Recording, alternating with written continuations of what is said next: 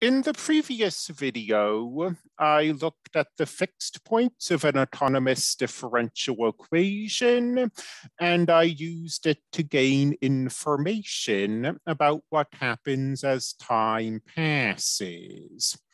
That's often done graphically. So let me repeat this example.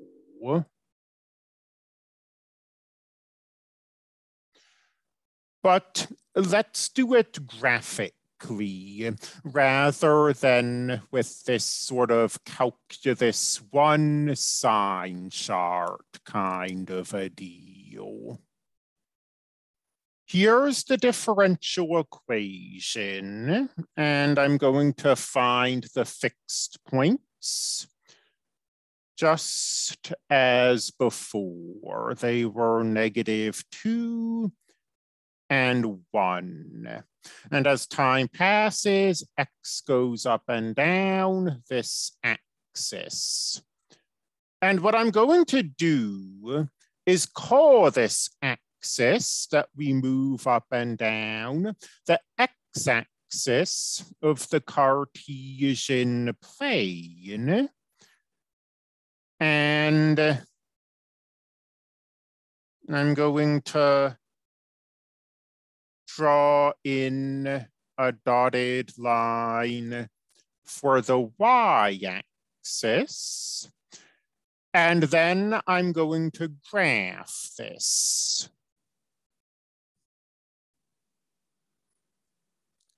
X minus 1, x plus 2, e to the power of x. Here's the graph. Let me copy it onto the notebook paper. And now we perform the exact same analysis as before, except instead of using a sign chart, we're using a graph. We go right when this derivative curve is positive, and we go left when this derivative curve is negative. And the curve is positive when it's above this axis and negative when it's below this axis. So it's below the axis here, meaning the derivative's negative, and we're going to the left. It's above the axis here,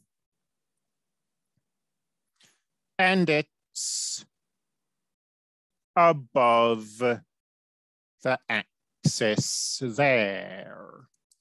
So we're not doing anything new in this video. It's the exact same analysis. It's just that instead of creating a sign chart to decide where the function is positive or negative, we look at a graph to determine where the function is positive or negative.